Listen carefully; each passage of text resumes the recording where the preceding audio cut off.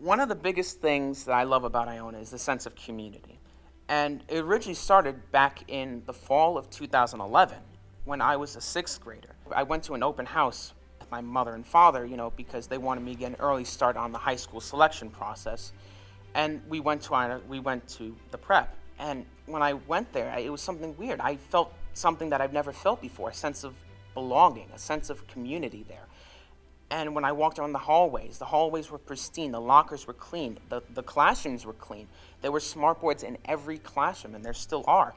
And the teachers and the faculty, I just felt that Iona community that is so talked about. And I said right then and there to my mom, Mom, I want to go here. I want to spend the next 4 years of my life here.